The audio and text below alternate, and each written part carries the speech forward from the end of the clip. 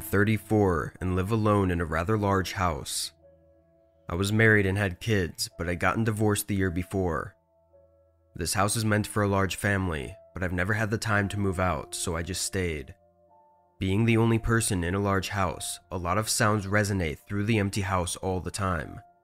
The most common sound was from the air conditioner. It would make a hollow thud sound in the walls, which would then resonate through the house, sounding much louder than it actually was. Don't get me wrong, it was creepy at first, but I got used to it. Anyway, this happened on a Thursday night after I got home from a long day at work. I went straight upstairs and took my work clothes off to put something more comfortable on, then jumped on the bed and turned on the TV in my room. I didn't spend much time downstairs because I didn't need to. I had everything in my room, so the only time I would be downstairs for more than a couple minutes was if I was in the kitchen. I laid back and rested my eyes. After a moment, through the TV playing, I heard that familiar sound. I didn't even open my eyes, I just continued to rest. An hour later, somehow having not fallen asleep, I got up, getting hungry for dinner. I turned the TV off and opened my bedroom door, and almost on cue, that bang sound resonated again. I'd never recalled the AC making that sound more than once or twice a day, especially without touching the thermostat. I walked across the hallway to where the upstairs thermostat was. It was off, which means that it had been off all day. I wasn't fully scared yet though. My initial reaction was to try and figure out why the air conditioner was running while I had it off. I was really just upset that this inconvenience had to happen tonight. I went downstairs into the kitchen. The only thing I had left in my fridge was leftover pizza from a few days ago, so I set the oven and heated it up. I stood in the kitchen on my phone while I waited. Again, this time it was much louder and felt like it even shook the house. This was the moment I started to get scared. I hadn't convinced myself fully that this wasn't just the AC acting up, but other possibilities were starting to creep into my mind. Once the pizza was done, I ate quickly, then figured it best to go into the basement and check the AC unit. I didn't want to be creeped out the whole night. I just wanted to know what it was and be done with it. I opened the basement door and flicked on the lights. There was nothing special to this basement. It was unfinished and just had some old furniture, along with some boxes with seasonal decorations in them. I walked down the steps to the bottom, then walked over to the AC unit. I wasn't sure what to look for, so I was kind of just looking around for anything obviously wrong, and while I didn't find anything, I did notice that it was completely off. Nothing was running. It had to be something else, which was not giving me the peace of mind I was looking for. I started walking back to the stairs, planning to check some other rooms on the first floor, but just as I started walking, I saw a figure right under the steps. The lighting was dim, but his eyes gave away his position. The person was crouched down behind some boxes under the stairs. I knew he saw me looking at him, as we were making eye contact and I had completely stopped walking. In hindsight, I wish I had pretended to not notice and continued walking, but in the moment, I couldn't help my reaction. Once I snapped out of it, I sprinted up the steps and slammed the door behind me, locking it shut and putting a kitchen chair up against it. I didn't hear them following me, so I took it as a sign that they weren't here to fight. I called the police while standing next to the basement door in case they tried to escape. I was scared, but I also didn't want them to get away. I stayed on the line until the lady said the officers were 3 minutes away. Then I heard it again.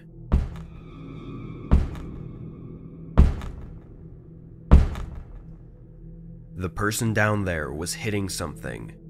Over and over, heavy blows hitting something solid. It seemed like either the concrete floor or the wall. From the resonance of the hits though, it felt too heavy to not destroy the wall, so I assumed the floor, but I had no idea why. After maybe 20 hits, it went silent. Moments later, officers came to the door. They captured the man downstairs quickly, and he surprisingly looked like a very normal man. Regular clothes, well groomed. Didn't really look like he would be someone to break into a home. The officers brought up 2 tools as well, a thick crowbar and a large hammer. After retaining the man and putting him in the car, one of them brought me into the basement to show me what was going on. In the far corner, opposite of the AC unit, there was rubble and plywood shards all over the ground. I don't know how I didn't notice it. On the wall, though, were huge indents of metal. It was almost unrecognizable, but it was a small, old safe that was built into the wall. The damage that was done to the wall safe looked insane, and I was shocked that it hadn't given in. It's funny though, because there was nothing in it. I do remember the seller mentioning it and giving me a code when we moved in, but I never bothered to stash anything in there.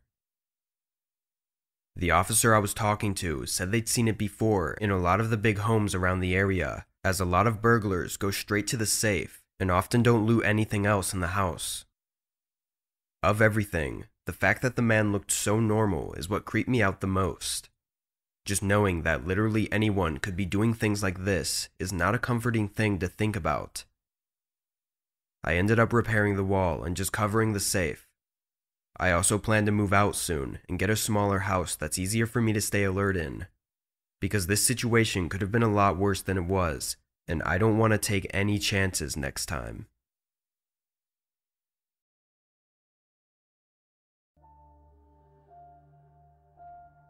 I was 16 at the time. My parents were away on a short vacation to celebrate their 20th anniversary.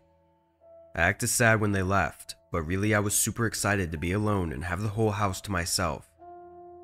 They left Friday morning after I went to school. When I got home, I made a quick snack with the food they left me, then went to the living room to play video games for the entire night. I had no school tomorrow and nobody was home to tell me to go to bed, so I wanted to stay up as late as possible and enjoy the time I had. I was playing online with my friends for a while, but my buddies weren't as lucky as me, so at around 10 p.m., all of my friends had to hop offline. Come 11, or maybe closer to 12 even, my neighbor's dog started barking. They have a huge dog, so it was really loud even though their house was a good distance away from mine. I kept playing, but through the headphones I could still hear the dog barking like crazy for what had been a whole 3 or 4 minutes. It was really late, so I was both concerned and annoyed. When I found a good time to pause my game, I got up really fast and looked out the side window over at their house. None of their lights were on, but their dog was still barking. I was pretty sure it was barking from inside the house, too. Then I saw a man walking through their yard and onto the sidewalk. It was dark and hard to see, and I didn't see where he came from. Knowing the dog was probably barking at the guy by their house, and seeing him walking away, I went back to playing my game. I played for 15 minutes or so before someone knocked on my door. It made me jump, but I was in the middle of a match, so I couldn't just get up. I kept playing, hearing the knocks continue. When the match ended, I took my headphones off and heard the knocks again. With my headphones off though, I realized it was coming from the back door, not the front door. Then I remembered how late it was and got really confused, but also a bit agitated. What could they possibly want from me this bad to be continually knocking on the door at midnight? I stood up, but then I decided I didn't want them to see me and thought that if they realized nobody was home, then they'd leave and come back some other time. And if they stayed, then I'd know something was wrong. All the blinds were closed, so I didn't have to worry about that. I sat back down and continued playing. No more knocks came for a while after that. I played until almost 2 a.m. I was really tired and my eyes were struggling from staring at the TV for so long. I took my headphones off and turned off the TV, then went upstairs to get in bed. I laid in bed for a few minutes maybe, not very long, when I heard something outside.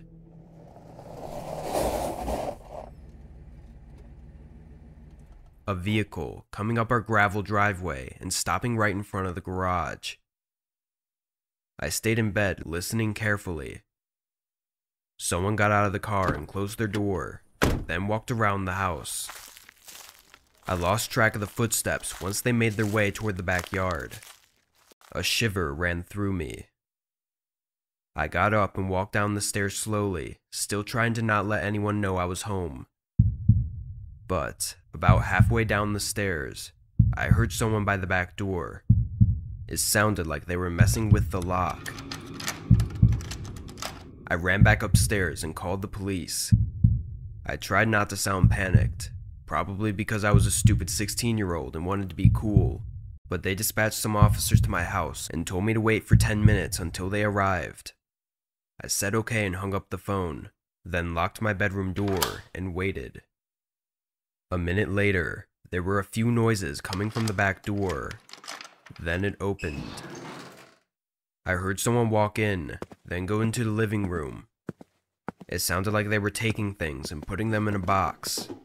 They moved quickly through each room downstairs, but after they went through the kitchen, they left, going back outside. I heard their car door open and close. I was relieved for just an instant before I heard footsteps reapproaching the house, coming back inside and into the last room downstairs. I guess they dropped the box off and came back for more. At this point, I was regretting not showing myself because the person downstairs really seemed to think nobody was home. He was making a lot of noise and was confident enough to come in for seconds. I was still sitting in my room, just listening to this horrible event taking place below me, when the footsteps started coming up the stairs. They went straight for my parents' bedroom, which was right next to mine. They were in there for a while, then they came out and went up to my door. The handle shook. Then the footsteps immediately left, back down the stairs and out of the house. The car pulled out and was gone in seconds. My heart was beating rapidly, and I was trying to control my breathing. I thought I was seconds away from having to fight for my life. When the police finally arrived, I told them everything. They called my parents too. After they checked around and finished getting info from me, the officers were confident that the person wasn't coming back now that he knew I was inside the home. Aside from all that, my console was stolen, along with a bunch of other expensive things. So not only was I horrified all week, but I was also left with nothing to do until my parents got home. I'm just happy that whoever was behind that door ran away and didn't try to break inside. Because if he saw me, I don't know what would have happened. I work from home most days of the month. Sometimes I have to go into the office to pick something up or have an in-person meeting, but that would only be once or twice a month. Working from home is really nice, but I often find myself getting distracted easily. On this day, I had a lot to get done and not a lot of time to do it. I was focused, working on my laptop in the office, when the doorbell rang. I rushed over to the door and opened it a crack, seeing a man on my porch. "Can I help you?" I asked. "Hi, I'm looking for Mr. Peters." The man said, smiling at me. That was my name, but I didn't recognize him. "That's me. What did you need?" The man said he had important information to discuss with me, and asked if we could talk in more privacy inside the house. I first asked what the information was about, but he declined to give any details. "I'm okay then," I said, closing the door. I went back upstairs to my office and started working again. A minute later, though, the doorbell rang again. I knew it had to be the same man, which started making me frustrated. I ran back down to the door and opened it, fully prepared to tell the man to leave, but he was already gone. There was no one at the door, and no cars or anything outside the house. I stuck my head outside and looked around. then closed the door again. The rest of the day went by without any more issues. I finished working, though had to do an hour of overtime. Once it got late, I shut off the TV and went upstairs to shower before bed. I turned on the water and was waiting for it to heat up when the doorbell rang again. I checked my phone, seeing it was 10:30. I wasn't going to open the door, but I wanted to see who it was, so I went back down and looked through the peephole. There was a man on the porch in dark clothing and with a face mask on. Even with the cover-up, I could tell it was the same man from earlier, based on his body shape and the way he was standing. My whole body froze, and I just watched him through the peephole. He rang the doorbell again. I could see he had something big in one of his pockets, either a large knife or a gun. It didn't even feel like any of this was really happening. I backed up quietly, but I think he may have heard me because he called out. I'm looking for Mr. Peters. Just need to tell him something important. Thinking he knew I was there already, I ran upstairs and got my phone, calling 911. While on the phone, a gunshot ripped through the house. The sudden sound made my ears ring. I couldn't even hear what the officer was saying. The ringing faded over the next minute, and I heard nothing else. I was sure the guy had left, but I was still going to wait for the police. It was quiet for the whole time, until I heard sirens coming. Once they seemed to be nearby, I opened the bathroom door and stepped out and went over to the stairs. That's when I saw the front door was busted open, and not a second later, the man sprinted across the hallway and out the door, just before the cops pulled up. I think he had shot the lock out, and my ears were ringing so bad that I didn't hear him come inside. I gave the cops a description of the man, but there wasn't much else to go off of. The man was obviously at my home to hurt me, and likely kill me. He knew my name and had been looking for me. That's what still scares me. Until he gets caught, I don't think I'll ever get over the fear of him coming back.